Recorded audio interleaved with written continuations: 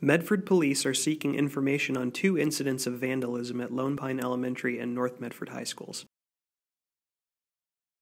Vandals used spray paint to tag North's baseball complex and several surfaces at Lone Pine on the first night, March 5th. After district facilities employees cleaned up the majority of the graffiti, 2 suspects returned to Lone Pine at around midnight on March 7th, according to security camera footage. They spray painted doors, walls, outdoor hallways, and playground equipment, among other areas.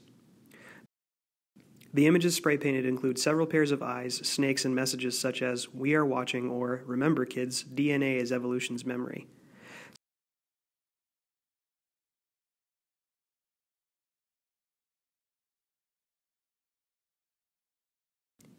Security camera footage from March 7th shows one of the suspects wearing a dark mask while tagging exterior doors.